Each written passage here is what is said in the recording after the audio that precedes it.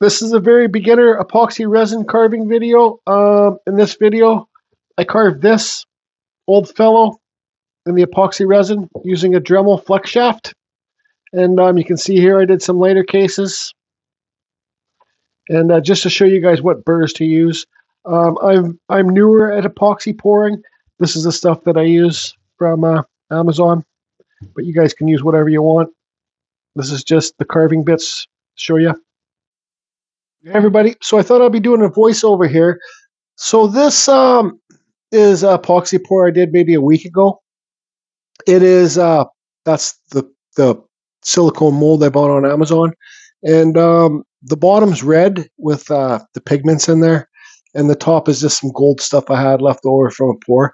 I do believe I used the deep pour epoxy for this, and I also warmed up the epoxy in warm water in the case when it was still in the case, so you get less bubbles. This is just a project that I want to work on. I'll say it later in the video that, or I said it earlier in the video, I'm not professional at epoxy pour stuff, period. But I do have about 6-7 years carving with the Dremel, so I will figure out what's the best bit to carve this. And what I'm going to be doing is, I'm normally a wood carver. I love carving the wood spirit faces, like that's the old man faces with the beards. So that's what I'm going to be doing here. Here's a set I bought on Amazon. It's a wine top holder bottle thing. And the lighter cases are super fun to do. You can just use the cheaper epoxy that I showed the video for these. And I just use like little diamond burrs to carve these quickly and give them to friends. You can make them different colors. I'll leave a link to the later cases below. But super fun because just pouring. Here's the later case itself. You get two of them in a set of one. Because just the epoxy pouring, yeah, it's fun to see the colors and stuff like that. But it's also a lot funner to carve it and get the colors to pop out. So I just thought that I'd make this video for the very beginning people epoxy if they're kind of getting bored of just doing the pours and they want to learn how to carve it. There you can see all the later cases that I've done with the different colors and stuff like that. I got no friends to hand them out to. Just kidding. I'll hand these out pretty soon. There's one flower I did one for. It was supposed to be white and red, so it turned out to be pink and red. And I gave it the black wash after I carved it. So anyways, back to this piece. Epoxy is super, super messy to carve. In this video, I'm wearing long sleeves. You can wear those surgical gloves. 100% a dust mask. When I'm carving my table, you'll see below. See those holes below? It sucks the dust in to a dust collector I have set up in the closet.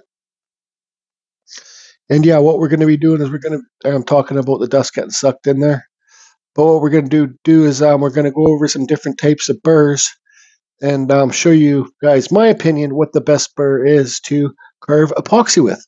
Burrs, bits, same thing. Bits, burrs, and Dremel 4000. I'm running with the Dremel flex shaft, and I'm also using a micro carver. Here's a micro carver. This is a bigger bit. I'm just kind of shaping it a bit. That's a Kutzall burr in there. I'll go over that in a bit. I'm just shaping it before I do the carving. When you carve epoxy, it always goes white. It creates white dust. So 100%, please wear a dust mask, the gloves, and a long sleeve because you don't want this stuff to get into. You don't even really want it to get into your pores because, well, it's epoxy. It's toxic. I don't know if that food safe stuff's toxic or not, but I know I wear long sleeve shirts to get it to stop going in your pores so much. There I'm talking about the dust getting sucked down into my dust collector table. So there it's shaped. I'm going to draw on the, here I'm showing the bigger. This is a ram. This is a 1/4 inch carver. Okay. So this carver, that spins at 50,000 RPMs. You can do that. So here's the Dremel. I do suggest get yourself the flex shaft for the Dremel if you're going to do this because it's like carving with a pencil, right? So that flex shaft hooks up to the Dremel. Like a Dremel 2000 and up will work for the flex shafts. You can even buy a knockoff Dremel with the flex shaft. I just like a Wen or whatever. But I just think the knockoff Dremels, the flex shafts aren't very good. The best flex shaft in the market is definitely the Dremel flex shaft. But the Dremel flex shaft does fit to the cheaper Amazon knockoff Dremels. But this is what I'm going to be using. This is a micro carver. The engine's in the handpiece. It's super. It's like carving with a pen. It hooks up to a machine over to the right. And yeah, it's awesome to carve. And I got a little tiny diamond burr in there.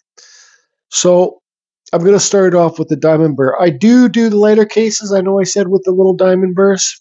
You can buy little sets of them. I'll show later. Spit test. So anyway, I'm not really used to doing the voiceovers, but this is a voiceover because I wasn't recording the audio when I was filming this. So there's the old man face. We call them wood spirits when you carve in wood. Those are my favorite things to carve. They're the funnest because they can be anything you want them to be. Just opening up your imagination. So here's a little tiny diamond bit that I'm going to start off with just to cut in my lines so I don't cut them off. Here's bigger diamond bit burrs. Diamond burrs also come in different grits. So these ones are 80 grit, which are more aggressive than I think you can even get them in 60 grit. Then they get finer, so like 100, 120 grit, 200 grit. But I like carving with the more aggressive bits. I don't have time to do fine burr carvings, fine bit carvings. I just want to carve it and get it done.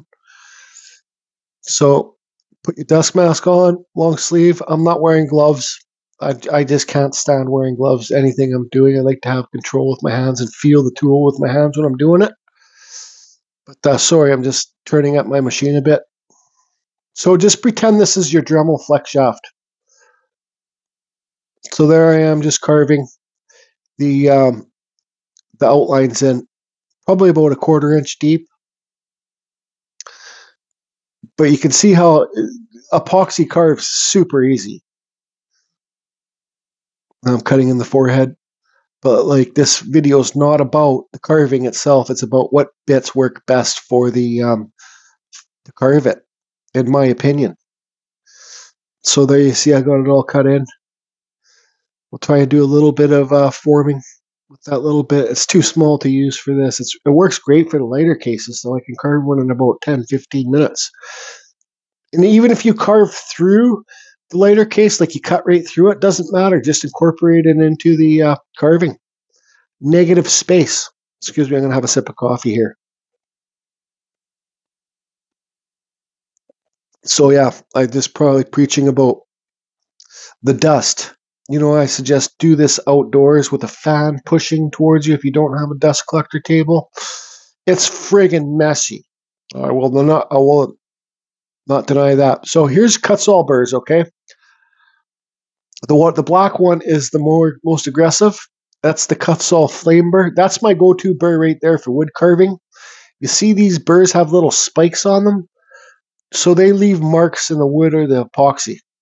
So this one I'm showing now is less aggressive. So this would be the silver one. It's plugged up a bit, so you can see that there's 3 different types of burrs for.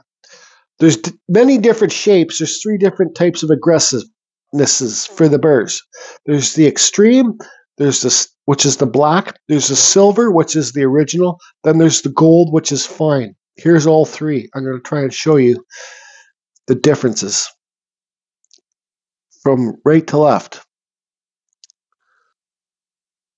And there's different shapes, so that would be a taper burr there. So you got aggressive to the right, middle, medium, left, the softest. But that's my go-to burr right there. What I'm going to do is start shaping the face out with the aggressive bit. Burr bit, same thing. I haven't already said that. I know I repeat myself often. This is not really script. I don't have anything written down. So there's the bit in there, and I'm going to run this at about 40,000 RPMs. I think the Dremels run at 35,000 RPMs. My Dremel flex shaft, my Dremel 4000 anyways. So you can remove a lot of epoxy with that burr right there super fast. I'm going to have to edit this video when I'm done here, the voiceover, and zoom in so you guys can see how fast it's removing the epoxy. And I'm always trying to make it so the dust is getting sucked into the table. Like I said, it's not about the carving, it's about what bits I'm using. So you can see how fast that is removing the epoxy. Okay, so I had to go back and do some editing, speed things up a bit. So there you can see how fast it's removing the epoxy. So you can see the marks this bit is leaving. Like I said, this is good for fast removal of material. If you want to get to where you want to get to, start doing details. This piece won't have too much details on it. It's not my plan, but you can do great details in epoxy carving. Now I'm switching out the burr. I'm going to put in, I believe, the silver one or the gold one. Yeah, there's no sense going to the silver. Let's see how well the gold one works by removing epoxy and marks in it. Less marks, hopefully. So there, I'm just kind of shaping the forehead down. And I sped everything up a bit. This is running 3 times the speed.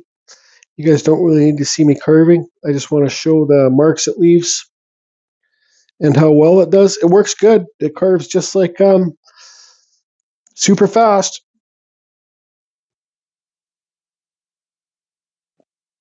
And just kind of working it a bit. Hopefully I'll show you the marks it leaves. Yeah, so there we go. It's a lot cleaner.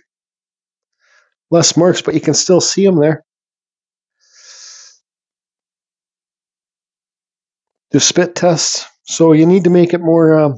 You need to make it more smooth than that. So here's a diamond burr set I got. I believe I got these on Amazon or eBay or something. These are 80 grit, so they're fairly aggressive. That's those things about those micromotors hand pieces. They switch out the burrs so quick. It's the Ram iCube carver that I'm using. Ram Products iCube. So when I'm carving that, I sped it up. I can see it's still leaving marks. So you don't want to have that much marks on your carving when it's done, but there is a way to get rid of them. There I am cutting in inside the mustache. You can see how deep and fast that carved there. And this is sped up too. If anybody wants to learn wood carving, I got tons of videos how to carve these old guys step by steps and stuff like that. So I'm hoping that the epoxy people will be watching this video. And bring the hater comments. I don't care. Tell me I'm doing it all wrong. I don't care. So they're just doing a little bit more details with that diamond burr. I decided the diamond burr, it worked good, but I wasn't happy with it. And I don't know what I was saying there. But I think it's time to, yeah, I'm just saying how dusty it is. It's such a dirty, dusty thing to carve. It's like carving soapstone. Soapstone's super dusty to carve too. So here is metalworking burrs and aluminum cutting burrs, all right? These are packs of 10 that you get on Amazon. All you do is just Google Amazon, not Google, but Amazon metalworking. 1/8 are the bits that fit inside your Dremel. And you get sets of 10 for like 10, 15 bucks. You can see, so that's a metalworking burr. Some people get confused between the two burrs. Now these are aluminum cutting burrs. The aluminum cutting burrs are way more aggressive than the metalworking burrs because the flutes, which are the cutters, are bigger. And they're a bit more expensive. I think these are $15 or $20 for the aluminum cutters. You can get the metalworking burrs for like 13 bucks a set of 10. So the left, that's aluminum right here. See the flutes, the cutters? It's like carving with a chisel. Now there's the metalworking one on the left, where my finger is. See how less aggressive it is? And they have little slits down the flutes. So I'm going to try both of these, see which one works better.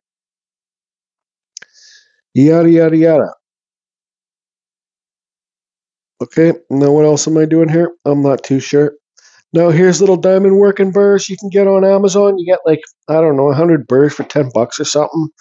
You can just Amazon diamond burrs. So let's see here. What am I going to use first? Metalworking burr or the aluminum burr? They're also, the metalworking burrs and aluminum working burrs are also really good for cutting hardwood. They last a long time. And I believe I got the metalworking burr in there. So I want to kind of shape the face with this, carve in the details. Now let's do a quick sample. Yeah, that's the metalworking one.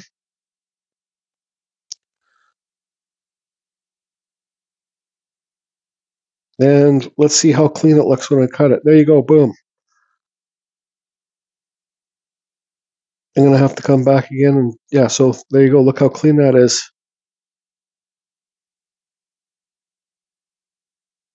So I haven't done any deep cuts with it yet, but I'm cutting fairly deep there, blending everything in together. Taking the forehead down a bit.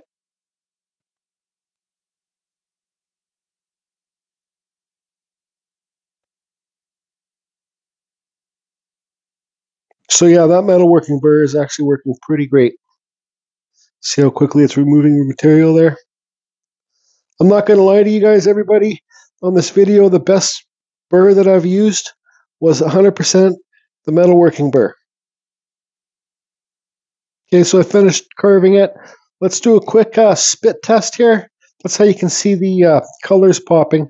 See there how clean it cut, because you can see the colors in there. Okay, so I've done all the carving. This is a very basic wood spirit. Well, it's epoxy spirit. I didn't even carve eyes in there. Just left it basic.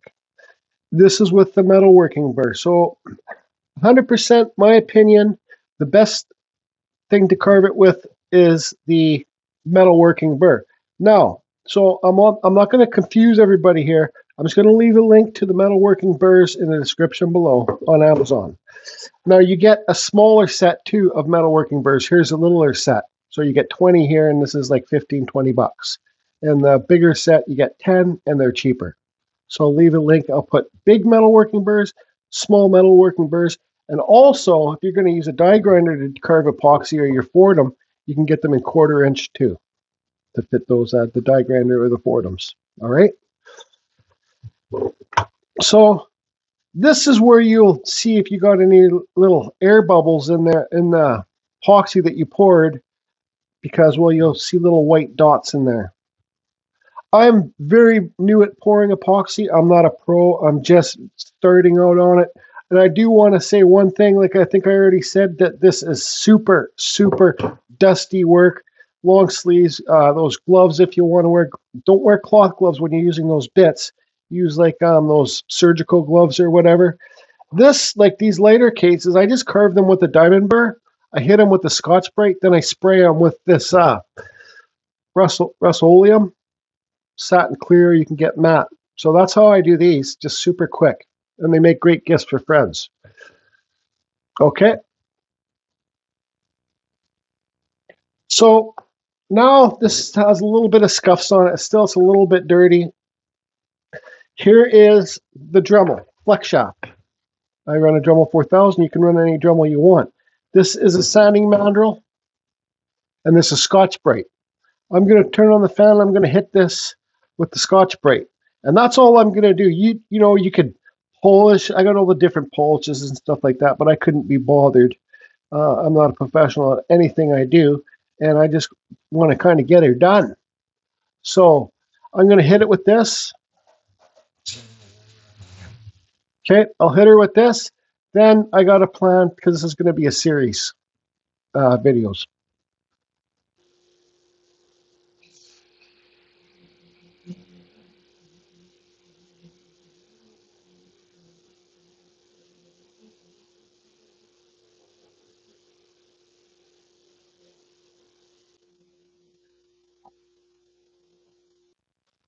Okay, so here you can see it's all sanded with the Scotch-Brite.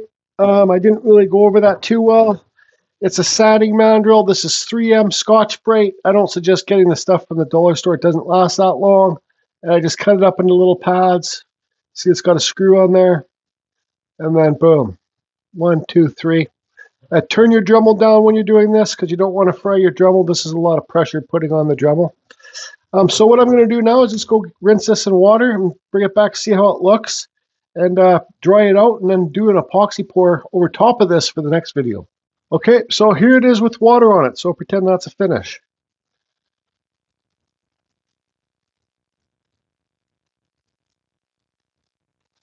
So next video, I'm going to do a translucent epoxy pour over this, and then I'm going to carve another face on it. I'm going to put it, where's that box? I'm going to put it back in this mold here. Actually, I don't want to get it wet, but I'm going to put it back in here, and I'm going to do another pour over top of this with maybe like a light blue color. So I hope this is able to help somebody that thought about doing epoxy carving. There you go. That's how simple it is. You can do flowers, dolphins, whatever you want to do, whales, trees.